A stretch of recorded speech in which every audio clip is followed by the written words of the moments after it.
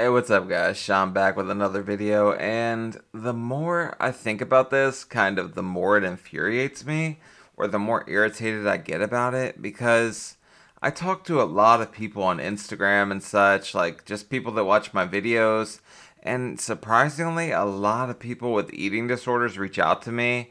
I don't know if it's because I'm struggling with my own weight journey, even though I'm on the total opposite of the spectrum from a lot of you guys. You know, Sean, Obi-Wan Cannoli, I'll teach you how to gain some weight real quick, but keeping it off is what I'm trying to do. I'm trying to get it off. But the fact that this woman, Tess Holliday, can sit here and say she's anorexic and the proof's in the damn pudding or the cheesecake or the Snickers or whatever the hell this lady's eating, she is not anorexic. Nothing screams malnourished about her body. And I think it's disgusting, and it's a slap in the face to like people who actually struggle with eating disorders, binge eating, whatever it might be. There's a lot of people out there who struggle with something like that, and I think that just has to do with people having a hard time being happy in their own skin or accepting who they are. I mean, if you're happy at what weight you're at, more power to you. I always tell people when they're like, what's my ideal weight or what's this? I'm like, whatever makes you feel confident and happy, as long as it's not affecting your health.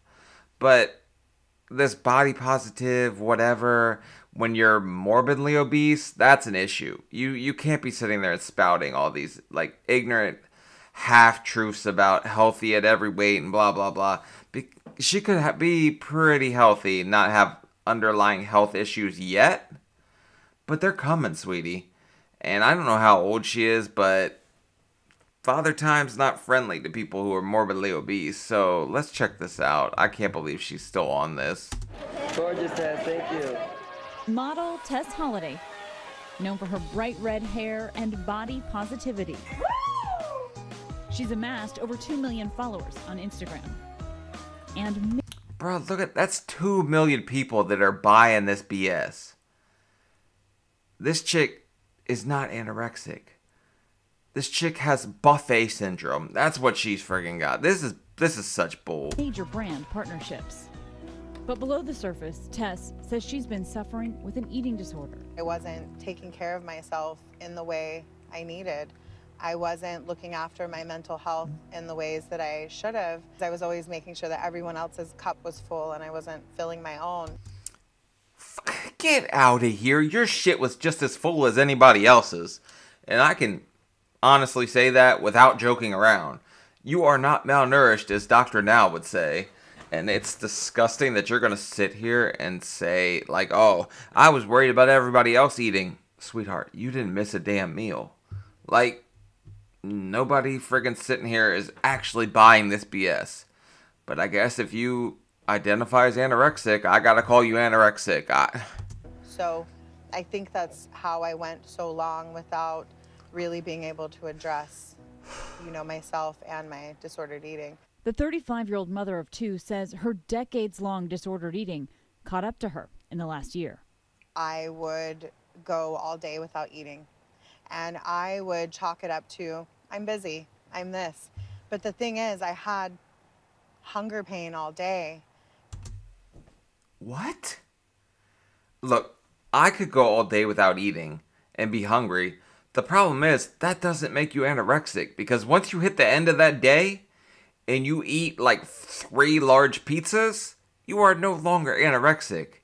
You're anorexic for the day, and I don't think that's how this disorder works. I don't know much about anorexia, but I think you are just spitting in the face of people who actually have it. This is disgusting to me. And I was sick all day. Oh, I'm busy, I'm a mom, I'm this, I'm working, I'll eat later. But later never happened. And then at nighttime, usually when my kids were in bed and I could settle, I would eat one meal and then I would go to bed. Holliday sought help. That's not and now anorexia says then. She has a form of anorexia, a revelation that has received some support, as well as anger and skepticism. I'm pretty pissed off myself. As somebody who was over 600 pounds, right? You know what? I should have just told people I was anorexic just to watch them laugh at me. But I really think that it's disgusting that you could sit here and spout this kind of nonsense. And just, it's gross to me, man. I don't like this one bit. I don't know what world she comes from where she can eat one meal a day and then claim she's anorexic, because it doesn't work like that, right? That would be binge eating if she just ate one big meal. And she would be intermittent fasting at that point, so she probably would be losing weight. So I ain't buying that shit at all. This chick's got some Cheetos. She's got something tucked away in her prison pocket. I bet if you lifted her yitties, you would find some Funyuns or something. I am plus size, but advocating for diversity in larger bodies. And so I think for people hearing me say I'm anorexic was bullshit. Really jarring and hard and confusing. I've had a lot of messages from folks that are anorexic that are livid and angry because... You're damn right they're livid. If I was them, I would want to put my hands on you for real, because this is crazy to me. You are making light of something that's very serious. My understanding is anorexia is like the most deadly of the eating disorders. It's serious. People are sitting out here like literally on death's door because of anorexia. And you're sitting here at 400 pounds claiming you're anorexic to a friggin' news station. Just get the hell out of here. This is disgusting. Somebody needs to cancel this chick. They feel like I'm lying. What do you want to say to people who don't believe you, who are skeptical when you say you're anorexic? You're To right. folks that don't believe me, you know, that I'm anorexic and that this is what I'm dealing with, it doesn't really matter. Because at the end of the day, this is my truth. If this resonates with you, if you... Oh, bitch, please. Your fucking truth. Your truth is that you ain't missed a damn meal in years. You might have skipped one or two for a photo shoot so you could look a pound skinnier or whatever, but you ain't skipping meals. The proof is in the pudding. And, you know, as they say, must be jelly, because jam don't shake like that. Because she definitely ain't skipping meals. You need help, get help. If this helps you feel less alone, great. It's so much more powerful just to say, hey, I'm hurting. And if you're hurting too, that's okay. You know, you don't have to do this alone. Tess having the willingness to speak out about her experience, acknowledging some of the backlash that she is receiving is an indication of... Sweetie, any backlash you are getting is so warranted. You should be getting it 10 times worse. People are too damn nice. Because, honest to God, if somebody 400 pounds goes to a friggin' like eating disorder clinic and walks in there, I'm anorexic. Ordinary bravery and an indication of, you know, her health and healing and some of her process. Tess confided in the counsel of Anna Sweeney, specializing in eating disorders, who says Tess has atypical anorexia. Bro. Atypical anorexia? Yeah, you got B typical. B for buffet. That's what you got. But this would be like friggin' Amberlynn Reed coming out tomorrow and saying that she's a size 2. Or she wears a 0 from Torrid. I don't know. You guys explained to me that those are like plus sizes. I don't know. I still don't know what the hell is going on with Torrid. Which would imply the same... Look at that. She got a little friggin' Starbucks drink so she could claim... She's got to have a big one tucked away somewhere. There ain't no way that is satisfying her. Just saying. Big dogs got to eat. Physiological characteristics of anorexia nervosa, except for body size, accounts for anywhere between 2 and 4% of the population. Hold up. Says it was her psychologist who initially diagnosed her. A shock, even for the model. I told the psychologist, well, I won't eat all day. You know, I'll maybe have... If I went to you for help and you told me I was anorexic, I'm going to question your sanity and think you need to go get some damn help. Because no shot. No shot in hell. No. Like coffee, or maybe I'll have, you know, a handful of whatever's around me. And then at nighttime, I'll have my meal or snacks or whatever. So I thought that that meant that I was a binge eater. And the psychologist looked at me and said, you're anorexic. And then I just started crying. She says, And you said, I'm anorexic, so I can sit here and shout it from the rooftops and get some sympathy from the anorexic people, but they're going to be pissed at you. Like, you're sitting here, does the fat positivity movement really want to start claiming they're anorexic now? When they've been claiming they can eat whatever they want. Yes, go off, queen. Another Snickers. You are that bitch. Like, no. That's just not how it works. as online hate played into her struggles. Yeah, I am a model, right? I am successful. I've been And doing more this power for to a long you. time. I've been talking about, you know, self-acceptance and loving yourself and fat acceptance for long. Look, my problem with the fat acceptance movement is, like, if you want to sit here and shout all this whatever, that's fine. You're just leading people in the wrong direction, because there's a lot that comes with accepting your fatness, right? You're going to run into all kinds of health hurdles later on in life. And if you want to call yourself a confidence coach, I'm fine with that. Be confident, go off with who you are, like, be happy, sit here and spout, like, I love me some me. I love me some me. I'm friggin' awesome. But I'm not sitting here telling people it's okay to be 600 pounds either. That's just friggin' ridiculous. Time. But I still deal with it. I still get people that make me feel like, and that's okay. Because unfortunately, it's going to take a long time to change society's ridiculous standards. I have had people shouting at me my entire career that all I do is sit around and eat, and I was starving. Ain't nobody trying to hear that bullshit. You are not starving. And if you are, you probably got some kind of damn disorder or disease or something where you like a hyperactive gut. I don't know. It's digesting too damn fast. Like, you are just putting food away and it's gone. And I think that would make you skinny, right? If you're anorexic, bro, this chick is just friggin' cracked. Like, she's gone. She's checked out. She ain't coming home. I was literally starving. And I didn't realize that that meant that I was anorexic. I didn't realize that I was mindfully restricting not eating. You're saying you weren't purposely not eating in order to be skinny. If you're anorexic, it's a purposeful thing. I think I was almost punishing myself. And how long do you feel like you've been purposely punishing yourself? You know what? I skipped lunch today. Hell, I'm anorexic too. Shit, we figured it out, guys. And again, if she's anorexic, I've got to figure out where her calories are coming from somewhere. And the only thing I can figure is semen has calories. I Googled it the other day. I'm a curious person. I was wondering how this chick could be anorexic. And the only thing is if she's glugging down like massive loads. Because it's like 5 or 20 calories per teaspoon. Which means this chick's got to be taking down 3 gallons of jizz a day to keep that kind of body frame. So maybe she's just a Gluck Gluck 9000 throat goat or something. I don't know. But she's getting them calories from somewhere. I've had an eating disorder since when my mom almost died when I was 10. That's when it happened. So from the age of 10 until now, I've struggled with disordered eating, with restrictive eating for the past decade. Eating disorders certainly do not. The only restriction you had was the same one I had, which was what my pockets wouldn't let me afford to eat as much as I wanted to eat.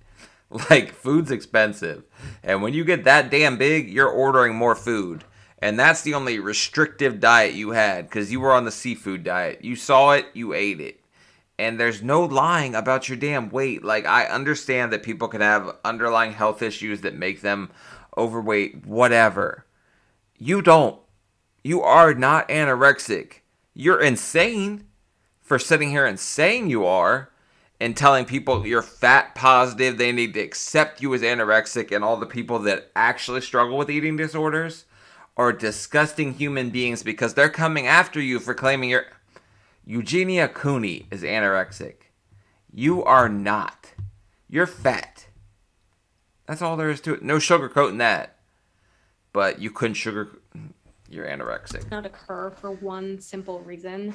There are a million things that can go right for a person, and one thing goes wrong and an eating disorder comes to fruition. And so certainly trauma can be an initiating factor. Eating disorders are extremely common and may affect nearly 1 in every 10 people. According to a study, about 9% of the U.S. population, almost 29 million people. Look, I think they're more common than I even realized, because a lot of people reach out to me and tell me that they struggle with anorexia or some form of body dysmorphia, and I like talking to you. I don't know much about the topic, but I'm here for you. I think it's like the impossible beauty standards that they're putting on a lot of young women, especially. They're the ones that are struggling with this, and it's impossible. As a guy, I think it's a lot easier for us. Unfortunately, that's just how it goes. Guys are a lot less, I don't know, affected by the stuff. We're still affected, like, don't get me wrong, but for young women, nobody's gonna look like Kim K without 20K, as I like to say. So it's hard because young girls don't know what to do, I think, with that, and I don't know how you would even tell your daughter that, because she's eventually going to struggle. You're going to see it. Like, there's so many pitfalls when it comes to stuff like this. And social media, I think, proudly makes it worse because it's so hard on people. But I'm rambling. People will have an eating disorder in their lifetime.